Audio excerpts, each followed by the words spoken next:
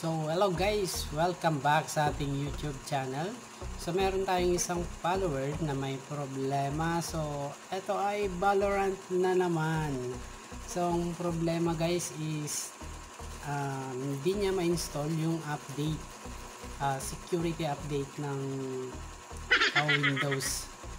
Actually ito is for Windows 7. So ang issue niya is the update is not applicable to your computer. So actually guys, ito is na-experience ko na twice. So eto guys, panoorin nyo kung paano natin susolusyonan yung problema ito. So hello guys, so welcome back. So ito yung isa nating follower na nagtanong, the update is not applicable to your computer. So eto guys, after niya ma-download yung security update na KB30 33929, so ito yung lalabas. So hindi gumagana yung standalone update. So actually guys, na-experience ko to sa dalawang.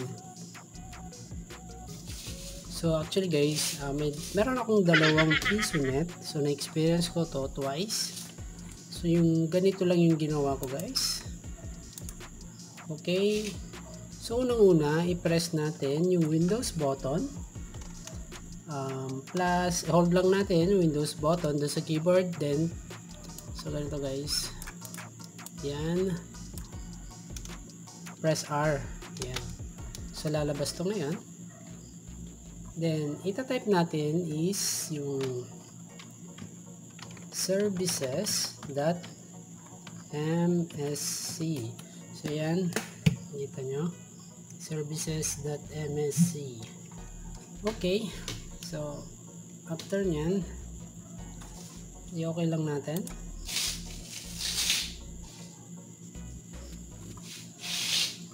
So, ngayon guys, hanapin natin si background intelligent service. So yan.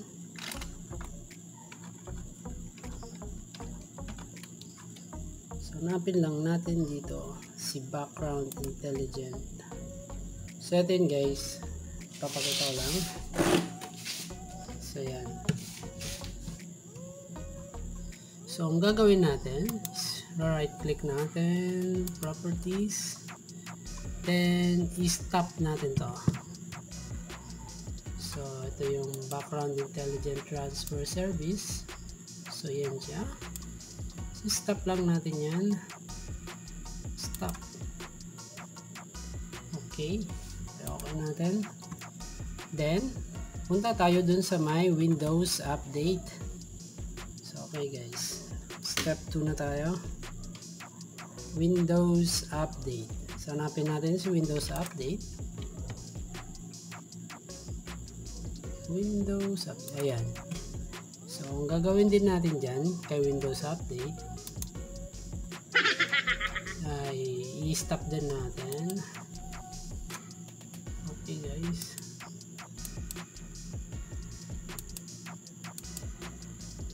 So hindi pala siya naka-start.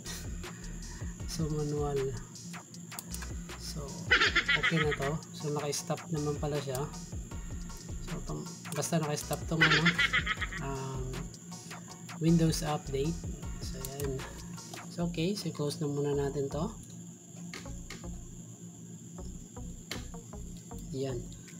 So next step guys is punta tayo ng drive C. Okay, so click lang natin itong my computer. So punta tayo ng drive C. Yan. Tapos Windows. Okay, hanapin natin si software distribution. Ayan. Tapos punta tayo dun sa download. Ayan. So ang gagawin dito guys, yung mga file dito, select lang yung mga folder pala. Tapos i-delete. So ganyan lang guys, i-delete nyo lang. Then pagkatapos nyan, punta rin tayo dun sa data store. Yan. So lahat to delete din. So delete nyo lang yan. Okay, so yan. So yan si data store. Ayan. So delete lang. Yes. Yan. Okay, so next step is pindutin ulit yung Windows plus hold nyo ulit yung Windows tapos R para lumabas to, tapos i-run natin ulit yung services.msc. So okay natin ta. So yun guys, ang next na naman is hanapin natin ulit si background intelligent transfer at i-start natin. Start. Okay, so si Windows 10 Windows update.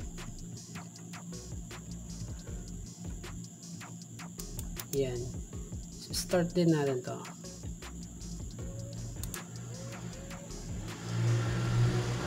Okay, so yan guys, pwede nyo nang i-run yung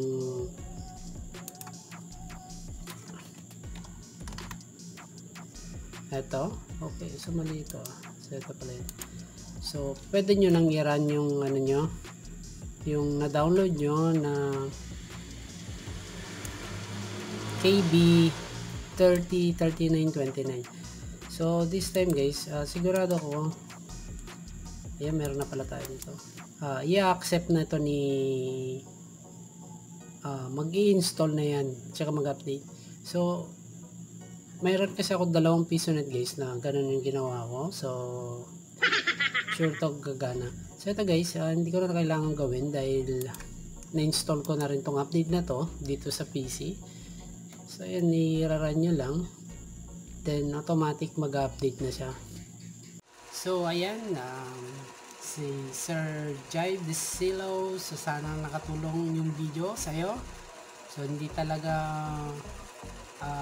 gagana yung Valorant pag wala yung pag hindi nyo na-install yung Windows Security Update. So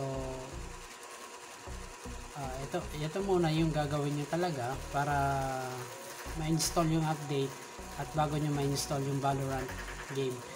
So thanks for watching. See you again sa next video. Pag may request kayo, susubukan kong ayusin kung hanggang sa makakaya ko. So thanks for watching guys. See you again sa next video natin. Bye bye.